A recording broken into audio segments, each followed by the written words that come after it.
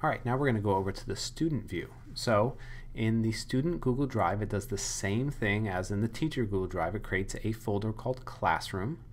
And this is the older version of Classroom. On my account, the teacher version, you have the newer version, of Drive.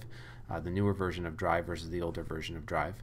But here you have the 3 assignments that Mary Jones has participated in. She's written the collaborative essay with John Smith and has turned that in, and I have not returned it, so currently I am still the owner. So she can see it, but she can't edit it. And then here are the 2 documents related with the Napoleon activity. One, the Tyrant or Hero template that I pushed out, and the other one where she was to go in and write an essay or whatever activity I had signed, where she created that.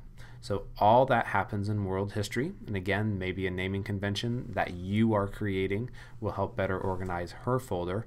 If she wanted to, she could go in here and create a folder called Graded, and then to keep this a little organized, she could actually pull those assignments into there. I'm going to keep this one on top because it hasn't been recorded and it hasn't been graded, but that way they could, the student could kind of, keep track of what hasn't been recorded, and they can do some better organization as far as that's concerned.